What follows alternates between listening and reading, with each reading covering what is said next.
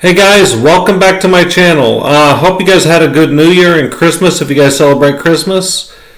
Anyways guys, let's get back to machine learning. Okay, if you guys are new to my channel, be advised I've got many other videos and I'll go into those later. We're going to build a Tensorflow collaborative filtering recommendation system using this data set right here from Kaggle. Okay? As you can see, we're going to be recommending products. Just so you know, collaborative filtering is making a recommendation system using that similar users looked at or bots. Okay, guys, and I've got collaborative filtering recommendation systems using KNN. I've got them using SageMaker as well. See that video. I've got MLOps using SageMaker. I've got it all. Check out the rest of my channel. I've got Google Cloud deployments, Azure deployments, you name it, I got it. I've got convolutional neural networks using TensorFlow. I've got a regular neural network with tabular data using TensorFlow. Check out my channel, guys. There's almost 150 videos, all doing different things. KNN, K-means, you guys name it. I've got so many videos. Anyways, guys, let's get started. Unzip that if you guys don't know how. You guys just do this. Unzip, and then file path. If you guys don't know how to unzip it, hold on. Anyways, guys, import this, import this. Just so you guys know, on Google Colab, TensorFlow is pre-installed in its virtual environment.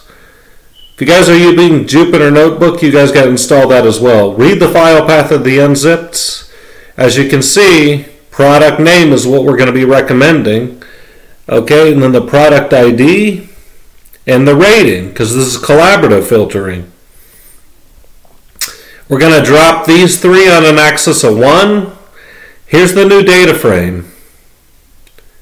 df equals df dropper, remember that.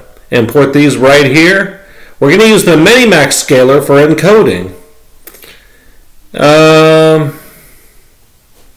As you can see, as type floats, inference transform, reshape on that index, drop duplicates, user ID, username, pivot, fill in A, because remember guys, we use the pivot table for collaborative filtering. See my other video using KNN. Okay, import TensorFlow comfat v1 as TF to disable the behavior.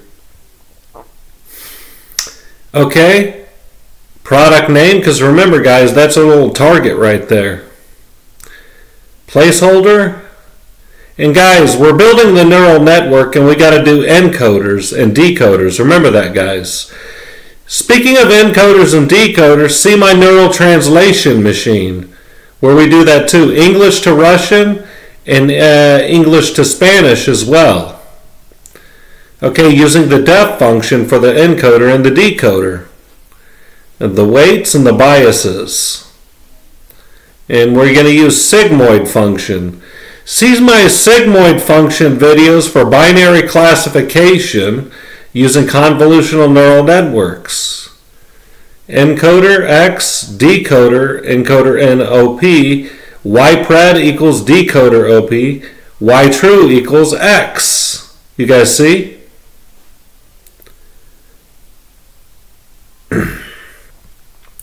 Now we got to do the loss function, root mean squared error, ytrue, ypred, because we got to cross-validate, remember? Okay, the RMS optimizer loss is 3%. Okay. You guys can change that parameter to 0.2 if you guys want also.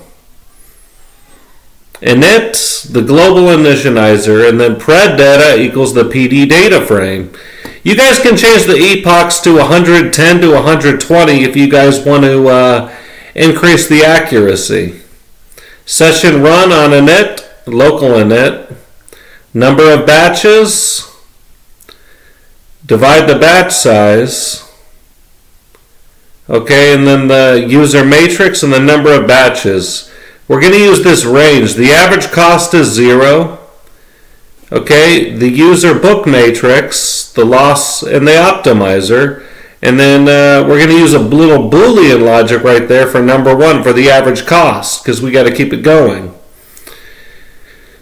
Okay, and then the average cost, and then NP concate. Remember guys, NumPy is for computing. Session run, user book matrix, the pred columns, user ID, product name, rating. Keys, user ID, product name. Okay, and then the top 5 ranked. Remember what we are going to do. This is how we... Here, let's skip ahead for a second. As you can see, we're going to go back to that. It's down to 3% at 100 epochs. You guys can remember, add more epochs if you want it more accurately. The top 5 ranked. Remember guys, we're going to use the LOC function to cross-reference for user 19. As you can see, user 19, and then the DF head of 5, remember? We're only going to look up 5. 0, remember guys, these were encoded, the product name. You guys can do enforce transform like if you did with the label encoder. Just so you guys know to look it up, to cross-reference. Okay, there's the rating, the product name. Because remember guys, there's 5, because we put 5 right here. And then this is just to look it up, remember? So if you guys want to look up another user, put it right there as well.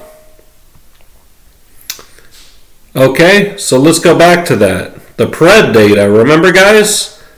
The pred data, we were looking it up. The columns, the product name, the rating. And then group by user ID. Okay. So anyways, guys, just so you guys know, I'm going to be making more videos in the future. So just so you guys know, if you guys have any more ideas for any videos you guys want me to do, feel free to comment. I'll get back to you. I remember I'm going to get back to reinforcement learning for recommendation systems. I'm going to do a video for that one soon. And I'm going to release another video soon as well. Different topic.